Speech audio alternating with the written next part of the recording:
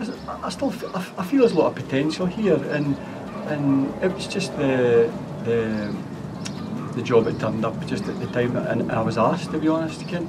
I mean, I would have liked to probably have had the chance before, but it's just never turned up. So I just thought maybe the time had passed. I wasn't maybe going to get that chance, you know. So when it did turn up, and I was keen to take it, you know, I think if it had been a team that would have been bottom of the league and even ranked bottom, I would probably have took it, because my attitude is when I take something on, it's 100% if I can give that, or else I wouldn't have bothered, Ken. So I feel as though I can give that here. So and it was an option, so the only option to take, you know. So, but as I said, a great time at Buckie the last 4 years, and if nothing happened, I would have been happy to stay. But you can, once I was kind of Aberdeen working with the youths, which was excellent, and then with the head of youth at Elgin, I just thought, well, your next step would be to, because I've managed in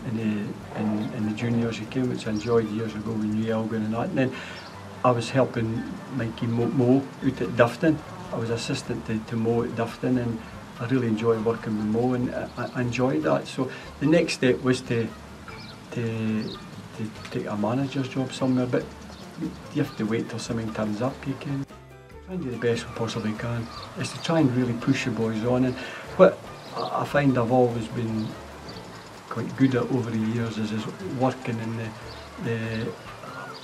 the training done with the boys, is looking to maybe say, right, where can we improve, where can we maybe stop mistakes happening, and if we're leaking goals, we need to work on that to try and stop it happening.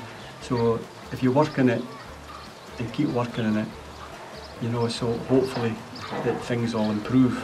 You can. So you have to work at things. If you don't work at things, they won't get better, and we need to score more goals. You know, I mean, everybody knows that.